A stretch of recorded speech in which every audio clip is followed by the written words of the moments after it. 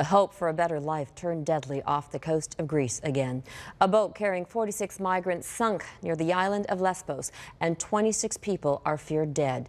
Greece is the passage to the rest of Europe where thousands are arriving, escaping war in the Middle East.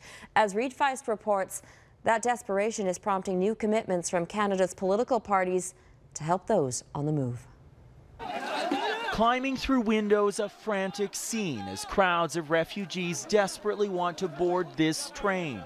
It's believed to be traveling to Croatia's border with Hungary, hoping it will eventually lead them to Western Europe. But the reality is many have no idea where these trains are destined. Croatia says 27,000 people have arrived in the country over the past few days after Hungary closed its border with Serbia, causing tensions in the area. The plight even more trying. The migrants face days of extreme heat, and now the temperatures have plunged. We wake up because we are feeling cold. That's what's happening. And you can see the circumstances is very bad. Even for those making it to the border with Hungary, new steel barriers delayed their arrival. Police there searching people and their belongings. Sit down, please. In Austria, around 8,000 waited for buses to be taken to Vienna and other places in the country. So 3 years I was suffering inside.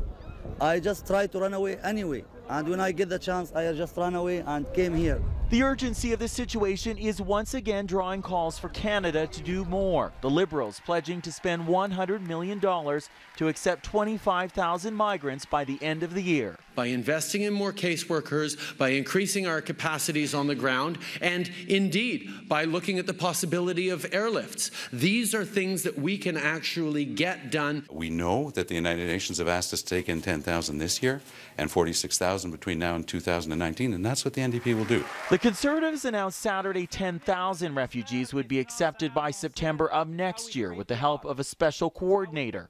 Sunday, Stephen Harper said the Liberal and NDP plans are reckless and irresponsible. The other guys in responses chasing headlines over the past month would have made the kinds of decisions that other countries are now regretting. But while Canada and countries around the world bicker about their response, the number of deaths continue to mount. 13 migrants died after their boat collided with a ferry off the Turkish coast. Near Greece, another boat with 46 aboard sank. Only about half were rescued.